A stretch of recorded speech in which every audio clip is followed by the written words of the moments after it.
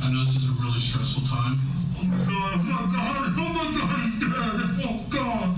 Footage of Daniel Perry's police interview after he killed Garrett Foster was played in the courtroom during his murder trial. Former Austin Police homicide detective David Fugit was the one to conduct the interview with Perry. In it, Detective Fugit had Perry demonstrate how Foster carried his rifle. How high did that barrel come up? We have power about right there. Okay, was it aimed at you? I believe it was aimed at, I believe he was going to aim it at me. I didn't want to give him a chance to aim at me, you know?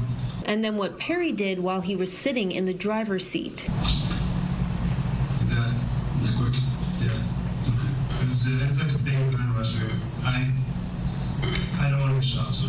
Perry said he shot 5 times. He believes the whole encounter was less than 15 seconds. Where did you shoot it?